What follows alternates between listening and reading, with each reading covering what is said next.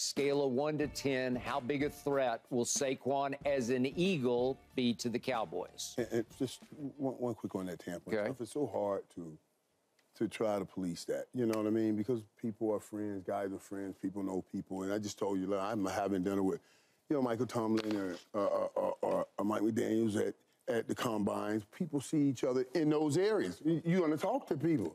You talk to them. We talk all the time. So even if he saw him like something like that and say, hey, what's up, boy? You're a free agent. You're great talent. Hey, that's not anything. I mean, we bring things. And I don't know what happened there, but I'm just saying, we always talk. But now, him as a threat, and I'm what number and where I'm at on the scale of worrying about it. Yeah.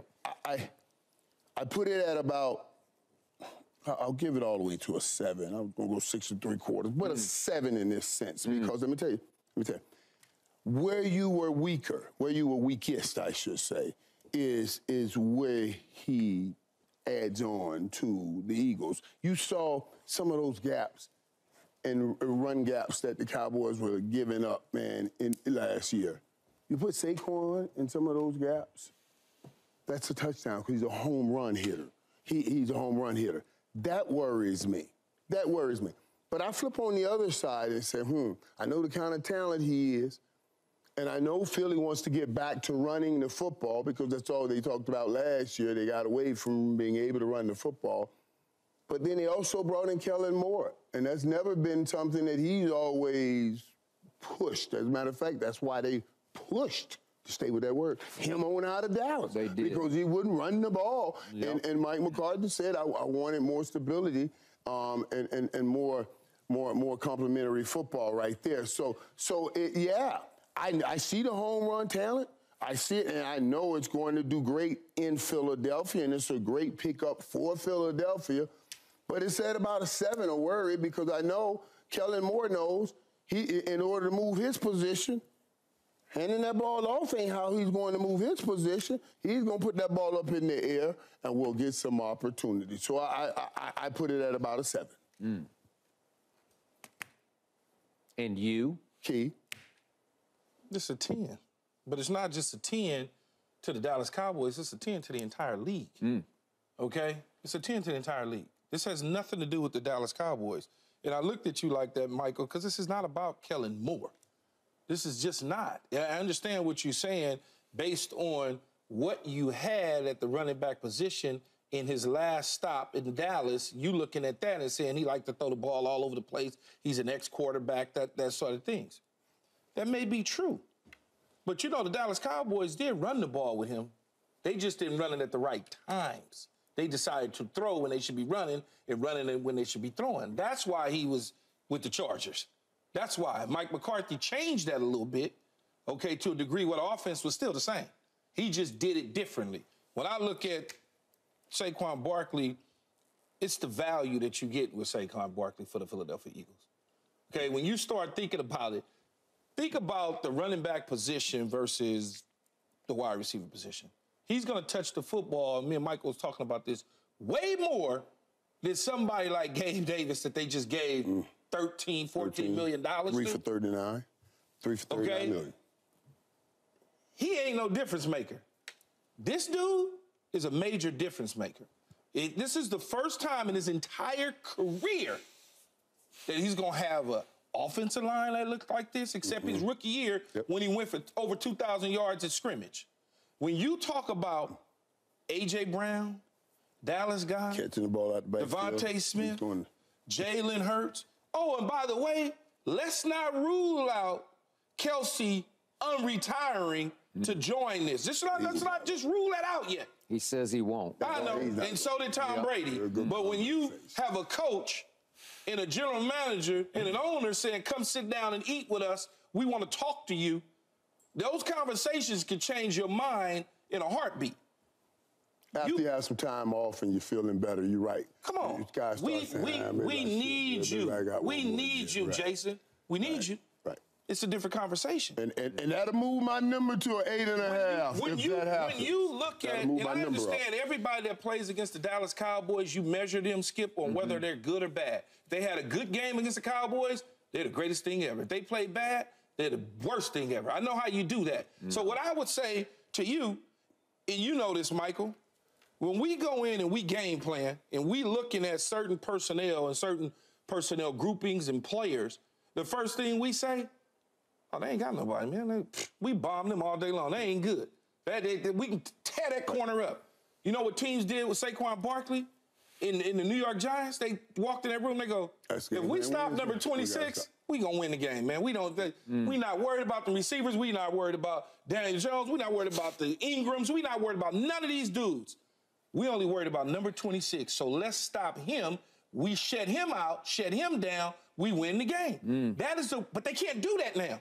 It's so much easier for him in Philadelphia with them weapons, okay, at his disposal, and with a quarterback that's got to bounce back and knows that he needs to have a bounce back year, and he will. It's gonna be crazy for the league in general with this dude in the backfield. I'm just telling you. Okay, I stand by what I said.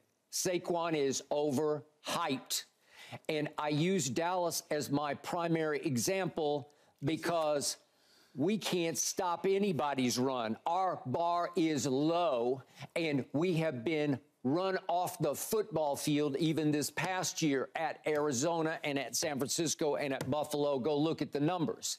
We have been notoriously and historically porous in interior defense, where I would think 26 would gash us and run us off the football field if he's what you guys believe that he is. I believe you're blinded by the lights, as in the highlights, because his highlights rank with anybody's, anywhere, anytime. But I'm here to tell you and to remind you, against the Dallas Cowboys, their arch rival, not ours, we don't look at them as an arch rival, but they look at us as like, we got to beat that team. They love to beat this team. Saquon went 0-10 against Dallas. Saquon had only two 100-yard games against Dallas, and the first one of those 100-yard games featured a 69-yard run, and the second 100-yard game featured a 58-yard run. Do the math on all his other carries, and they'll average out to about 2.6 yards per, because he is the classic example of the great home run hitter, if I can go baseball on you, who will lead the league in strikeouts and hit 220. But he's going to lead the league in home runs because he's going to hit 1 or 2 a game. But if you can just keep it to a low roar, which the Dallas Cowboys were able to do, he did not transcend in those games. He didn't take those games over. I'm sorry. Everybody else could take games over against us except Saquon. But he was talking about that because they go in game plan Wednesday, and that's the only number they put on. So let me ask you this, though, Skip, real quick. Now they're going to be more names on that board. Let me ask you this, though, Skip. You smart, man. You've been around this stuff forever. You know rosters up and down. Could you name one receiver that's what I'm for the New York Giants that you would even? But you can name plenty of them for the Philadelphia Eagles. Right. Yeah.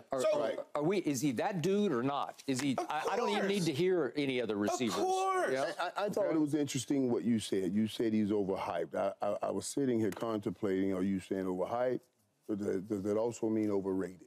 You know what I mean? You can be overrated is too harsh for him because he's a talent. I got it, but we're overhyping the impact he can have. It's why the Giants finally said, no, too rich for our blood. The Giants are not in a position, Skip. Okay, but they had, as I told you, when free agency tampering period first opened up, they're not a good football team. So to go spend money on Saquon Barkley right now makes 0 sense. Plus, on top of that, he wants to win. You had 2 years to get a long-term deal done. The Philadelphia Eagles was able to do that in less than 24 hours. In less than 24 hours. All right. And you gave him $24 million guaranteed. 26. 26 million. I'm thinking he's number 26. So yes, 26, he is 26. more valuable than people like Gabe Davis at a different position. So we devalue the running back position. We're about to talk about Calvin Ridley got $50 million. Wait. Let's back up a little bit. What you want to back up to?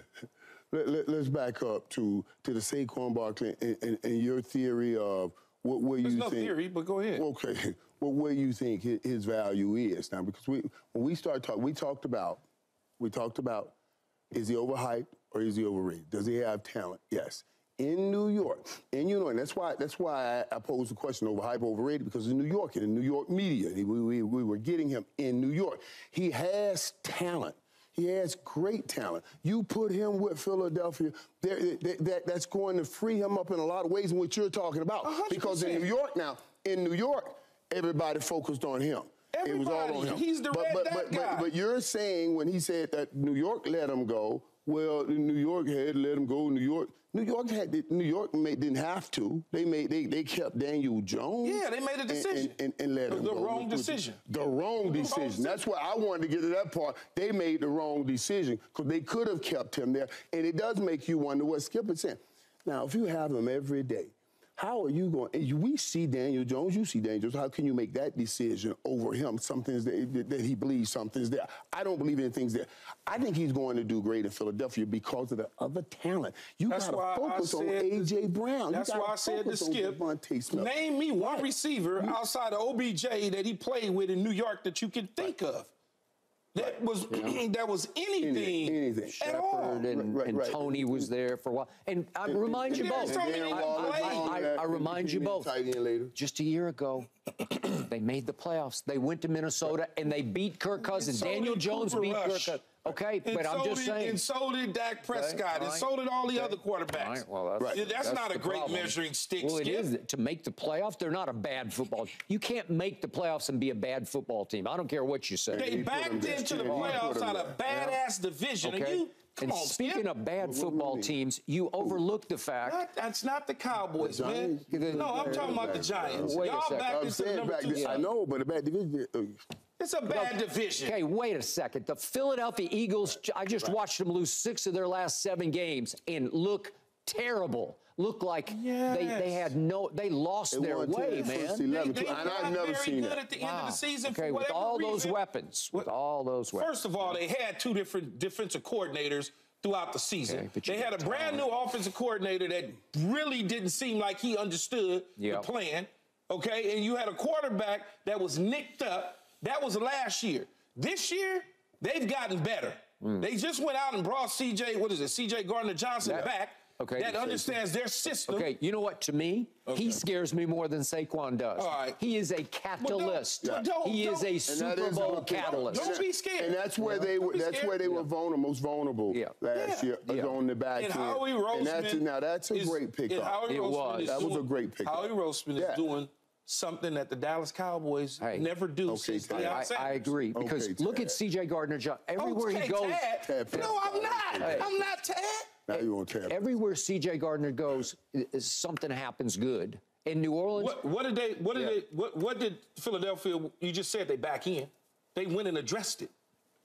Yes, they with a guy that knows what the culture in Philadelphia is. And a guy that causes turnovers, and that's what they need also on that back end. And that's why I thought that was a guy that they said no to, Skip. You know how they say no to people all the time? Like you say, oh, they said no, they didn't want him a couple years ago. He had to go to Detroit and take a 1-year deal. He did. That's what they said. We're sorry. Come on back. We're going to give you a 3-year deal. Unfortunately, he's now sorry because he blasted Philadelphia fans as he left town. Well, that's okay. That's okay. I'm back. Y'all love me. I'm here with y'all. Okay. The first turnover, they'll be okay. But you're wrong, Skip, to think Saquon Barkley is just a talent and all hype. You're wrong, man. I'm telling you, you're wrong. Numbers against Dallas, he averages 2.6. It's just don't give a damn about them in the Dallas Cowboys. We can't stop anybody, but we stopped him routinely and consistently. And that's fine. But their offensive line was poor. It was a simple focus. And it's a simple focus. There's no receivers, Skip. Opposite of him, you're not afraid of his quarterback play. Like, come on. Now it'll be different. It will be different. Saquon will have better games, and the Cowboys are going to be worried about him in this spot. 100%. With those boys on the end, there's no getting around that. I'm taking Philly to win the division. Okay, I'll say as many problems as we have, I'll still take Dallas to win the division. And they're still the favorite. They came out still the favorite, and it's going to be interesting. Now we can talk about it. And I said here's the kicker. You mentioned it, and maybe just messing around because Jason Kelce was messing around. But if he did come back, now that number goes from 7 to 8.5. Because I'm gonna tell you something. Philadelphia fans, get ready now. You're going to really realize how much you love this man. Because when we lost Travis Frederick, it's hard to find those kind of centers that set the stage. I mean, Travis Kelce didn't just block. He called the plays, he called the line. It's everything like Travis Frederick, and it gets different when you lose that center. If he comes back, it'll be different. How many times in our careers, both as players and analysts, we've watched guys prematurely retire and teams say, man, don't do that. Just come on back. Let's have a steak dinner and let's talk about this.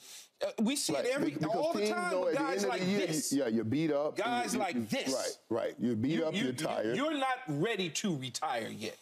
You don't want to do that. They gonna watch what I tell you.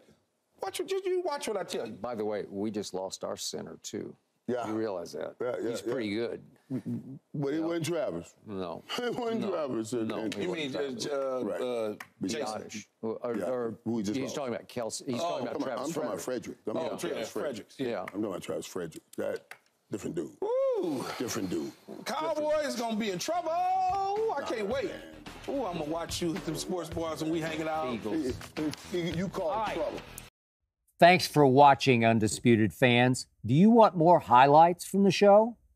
Make sure to click that subscribe button for all the exclusive content from Undisputed.